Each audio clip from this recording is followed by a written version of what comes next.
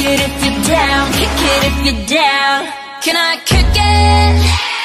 깜깜한 저 하늘 위에 한바탕 난리를 치며 불을 지를 거야. Can I? Hi everyone. For those who do not know, Shadow has just came out.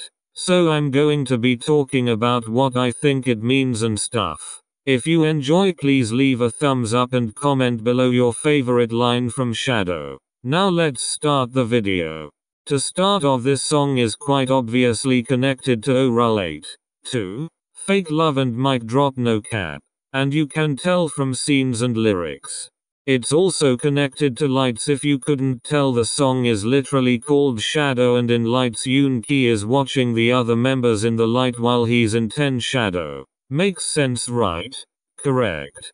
Now here are some theories I've heard people say the song is about. 1. He talks about how he wants to get to the top and shine, but every time he does he becomes more of a monster in a shadow, so it's better to not let him shine so the monster doesn't get worse. 2. He talks about the media ruining his career, sasayangs, delusional armies, and antis. 3. He's talking about people not focusing on him as person and rather an idol. I personally think it's a combination of all of them. I think he's 100% talking about people and himself. In the music video you see many people in black clothing trying to reach out and grab him as well as find him and take pictures without his consent, aka sasayangs. He also mentioned how the shadow of his monster is unforgiving and wants him to accept they are one person, one body, one mind.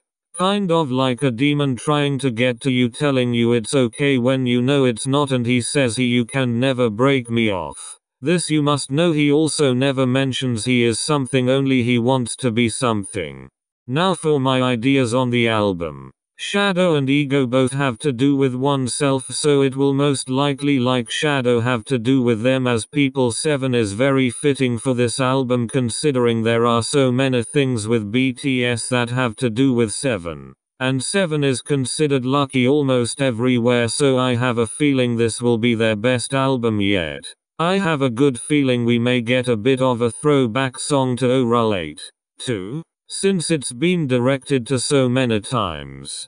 Thank you for watching this video, and before we leave let me tell you what's happening over on my Patreon. I also have a special offer if you sign up with my Big BI's tier on Patreon. My most expensive one at $20, you will get a shout out in all my videos after the 4th of January. This offer ends on the 5th of March 2020, so go get it now.